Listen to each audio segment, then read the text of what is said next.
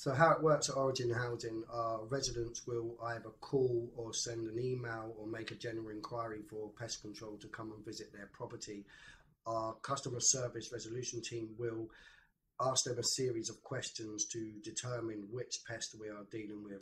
If it was bed bugs, for instance, we will go have a search through the house, see what we can find. If we find any bed bugs, we have to carry out a spray treatment, and we also leave them with recommendations to leave the spray chemical down, not to spray it, to hoover or to clean where we have sprayed for 2 weeks, and then we'll return to carry up a follow-up inspection, and then hopefully will be resolved at the end of that 2 weeks. It's our first visit today for mice. It's a follow-up visit, and we are here to make sure all our holes have been blocked in and our treatment plan is working, and to check on her bait boxes. These are our bait boxes. We use these for 2 reasons: to monitor and also to make the mice feel safe to go in and take their food. And we place these around the kitchen, underneath the kitchen cupboards, behind the fridges, behind the freezers. So this is our third follow-up visit, and what we'll do, we'll remove the bottom of the kitchen bases to see if there's any marks from mice jumping over, and we also have our boxes underneath which we check to see if there's any grain that's been chewed. And in here it definitely has been chewed but not finished, so I can safely say the treatment plan is working.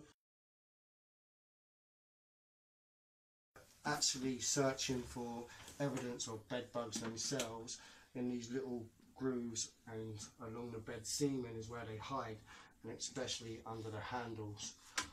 So when you're looking for bed bugs, you need to look for evidence for droppings or bugs themselves. It's highly unlikely that you'll actually find a bug unless it's really heavy and infestated, but if you actually look here, these little black spots that are around on the bed frames are bed bug poo. So here we have 2 stages of bed bugs. I know I'm moving them, but I'm just trying to show that they're alive. You have an adult, which is here, and we have a nymph, which is just there as well. So on this bed straight away we're noticing there's hundreds of droppings along this one edge, which indicates the bed is been infestated.